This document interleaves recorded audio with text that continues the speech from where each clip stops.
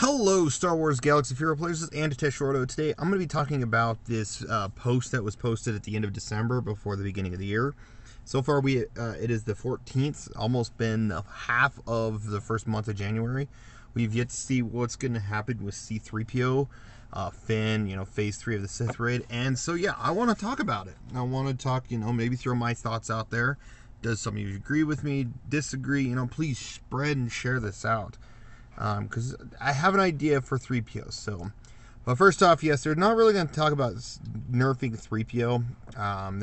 They may or may not change with Finn, but it's mostly Traya, because you can auto Phase 3. There's just almost an infinite loop with turn meter gain, which you can out turn meter Traya, and for any reason RNG makes it to where she pops back up. You can take out the lightsabers, do it again, and you'll be done with her. But from the most part, from what I've seen, it's always been a straight auto. Once she's down, she stays down kind of thing. But going on with that, though, it's C-3PO's kit. And I really think that it's just mainly because of cyborg relations. All allies have 10% potency, plus 10% potency. That's cool. Whenever a Rebel or Ewok ally uses a basic ability, they inflict expose on the target enemy for 2 turns, which cannot be evaded. However, weirdly enough, I want to say I have seen some battles where it goes through tenacity, and that's kind of weird. I don't know, I feel like tenacity is not really tenacity anymore. Like, I get Raid Han's, beginning pop stun someone through tenacity. I kind of get that. But if someone has tenacity, like I said, I think I've seen it, or I've seen it at least a few times. It might have been a little error. I don't know if they're going to fix that or not. But anyways, for each stack of translation, Rebel allies have 10% potency, doubled for Ewoks. So that's cool. So they're going to get a lot of potency, but not through the tenacity up. That makes no sense. But anyways, so this is the one that makes it to where you run Finn, C-3PO, I think it was BB-8? I don't remember that 5th slot, but I know it was Chewie and Han, and they would be able to deal so much. Oh, I think Resistance Trooper. Anyways, you deal so much damage just going in, and they'd be using their basics, popping up Foresight, Expose, and that's insane. That's insane. I will admit, at the end, after I talk about the thoughts, I know I'm going to go over some teams that I think would be still viable to use with C-3PO, but I don't know. But I'll get to them in a sec. But for the most part, I feel like this needs to be changed. And just to make it a little more fair, because this character makes it to where, like, if any Sith, I haven't really faced with Traya. I don't have Traya, but I have a usual Nightmare team. Sometimes I sub out Vader for Shore Trooper for some durability and some health gain versus Night Sisters. And yeah, I don't know. It's tricky. All I know is when you ever face a team with CLS, Chan, 3PO, and R2, you just drop. No matter what the gear rate. In my shard, I was facing C-3PO, or not C-3PO. Yeah, C-3PO was gear 9, so was Chewie, but then all the other guys were gear 12. They're all maxed out. And it's like, really? I was trying to take these two down with the lower gear ratings, and I'm still being destroyed. I took like 2 turns and I'm dead. And I'm like, that's ridiculous of how many times that expose happens. So I'm going to propose a couple of thoughts. One, for just keeping the kit as is, just change it to like 50, 60, 40 to 60%, somewhere around there. I feel like 50% chance to expose for the Rebels at least. Ewoks, I'm fine with, because I never run into Ewoks.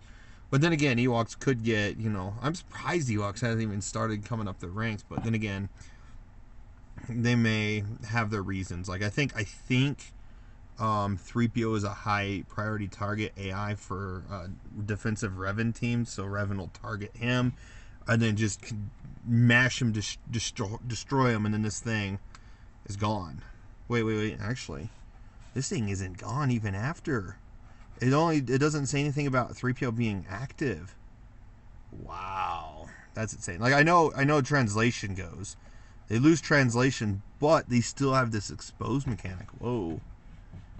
Yeah, I'm surprised that's still that way. A lot of teams lose their... Like, I know R2 gives his buffs, but then there's the fact that if he's active, anytime a light side character crits, you know, they cleanse themselves. But when R2's no longer in battle, yeah, you can't do that anymore.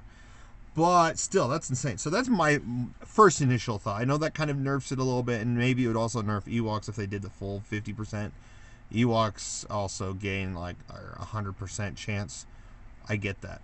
Also, it can't be evaded. Maybe get rid of that. I don't know. However, the second option I have, I feel like this would be a better opportunity to change it around. Because honestly, I do not like facing against the team. I'm still working on Treyas. I can't use her. I am just like stuck trying to fight any sort of team. But the other option is take the Rebel side of this. Whenever a Rebel or Ewok, keep the Ewok there, that's fine, whatever. Rebel goes down to the Resistance. So whenever a Rebel, Resistance, or Ewok ally uses a special ability, or they get rid of the Ewok on this one. Anyways, they inflict offense down on the target enemy for 2 turns, which can't be evaded. For each stag, Resistance allies and Resistance and Rebels allies have 10% crit damage. That's fine because Rebels tend to usually have in the past hit really hard, like Wedge and Biggs together. That's like usually a big crit chance, crit damage mod up set teams where they just dish out a ton of damage. So I'm fine with Rebels coming down to here. The one I would replace Rebels with is none other than droids. Cyborg relations. I know there's not really much synergy. You'd see C-3PO with droids, but at the same time, you kind of do. Talking with the Falcon, well, especially nowadays that the Falcon also has a droid brain in it. To talk with the Falcon, you had to have that protocol droid to understand the language, get a better conversation going with it or whatever. So, yeah, I say throw droids. Give droids the extra 10% bonus potency for each stack of translation. Give them the exposed, because that would help droids in the long run. That would help droids get a chance to fight out there. Maybe have some HK teams get some synergy going, and maybe in the arena, maybe not like the top 100 or not top 50, but you'd probably see them in the top from 100 to 200 to maybe 300, somewhere around there. Using like HK47, IG88, 3PO, R2, and T3 and 4, something of that nature, or sub one of them out for Jawa Engineer, or even BB-8. The only reason why I don't like BB-8 is just because he taunts on a full droid team. Yeah, I hate that. But that is one option, or that's just one option I really would love to see. Change it to where Rebels and Resistance are together, because they're essentially the same faction. Same logos, same design. They're just too common.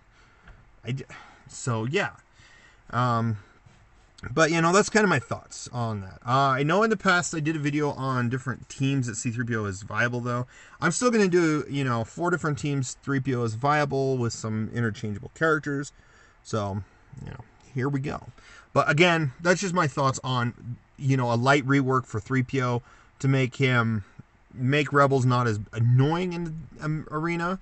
Like, they would still get this crit damage stacking, and with Raid Han and Chewie, all that crit damage going off, it could still be annoying to face, but not as annoying as it is now with all this exposed. I feel like exposed, they're starting to over encumber I know, Fallout and Skyrim term, over encumber us with exposed mechanic. Like, Resistance has it with JTR and Zeta Finn. I know 3PO now has it. Jen Erso has it in her leadership, which is surprisingly one of the leaderships I would actually run 3PO with.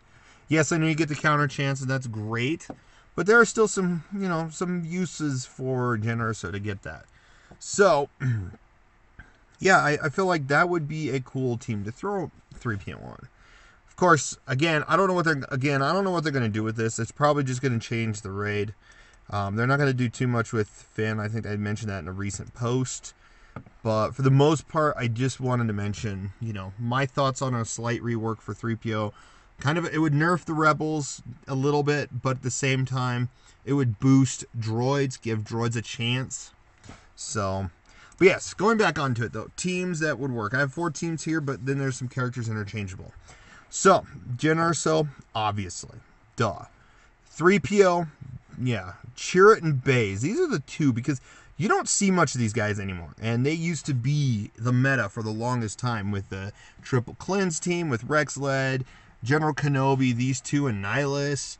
You know, they had it going. You know, you don't see it anymore. Of course, then again, they both do deserve their Zeta. They deserve their Zetas because they've been in the game for a while. They deserve just a light, you know, add some Zetas, add some stats here and there, and they'd be great. You know, if Chirrut is active, maybe Baze, some of his abilities can't be evaded. You know, maybe his AoE can't be evaded, so he can actually dispel AoE style. Or both his special abilities can't be evaded, but his basic can. But still, the reason why I'm thinking of these 2, or this team, is first off, Cassian also sets up buffs to the team, so that's huge. Spreads buffs like crazy. He also spreads debuffs crazy with his abilities. So he'd be able to spread some exposes everywhere. Jyn's leadership is if anyone crits, they have a 50% chance. Yeah, there's that 50% chance I was talking about, though. 50% chance to, expose. So you just get a little more exposed. So you might be able to expose twice, maybe. But yeah, I can see this team working. I don't know how well. Of course, my opinion, yes, you got Cassian that could do this, spreading. But Chirrut and Baze, even though they are, you know, he's an attacker. He hits pretty hard. I've noticed a lot of the staff characters tend to hit really hard. Ham, Race Scavenger, Geonosian Spy, yeah. But these 2 counter, and Cassian, the one I would replace Cassian with would be K2SO, another droid. You'd be able to sit there and counter as well, so you'd have 3 counter characters. So this is an interesting team to see. Next is the same team, except the tank is General Kenobi, and then you run Raid, Han, and Chewie. That's kind of usual. This is also if you have these guys, but you don't have CLS for any reason. She's a good sub-in. Yeah, I will say CLS is better just because the whole team can counter, and can go crazy with that all countering, but, at least you have these going. Next is Phoenix. I'm surprised someone has yet to do this, but then again, I know the test counts, yes, are back, but they're not at 100% or at what they were before.